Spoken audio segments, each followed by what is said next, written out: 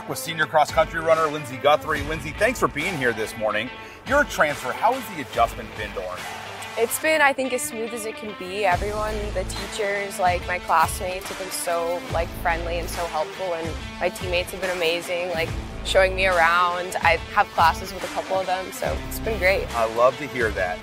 What is your favorite course to run on in cross country and why? I would say Mount Sac. It's probably kind of an unpopular opinion. It's pretty hilly, but I think that you can kind of strategize it, and it's kind of just all hard at the end, all grit. So absolutely. Talking about strategy, do you have a preferred running style in cross country? Like back of the pack, like to be up front, middle of the pack?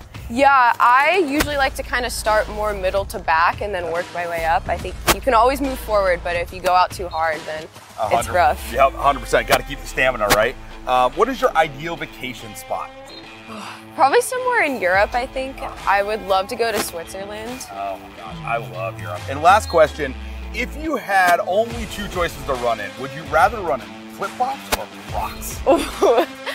I think I'd do Crocs because you get the heel support, so I think that'd be a little better than flip-flops. There you go. This is The Walk with Lindsay Guthrie.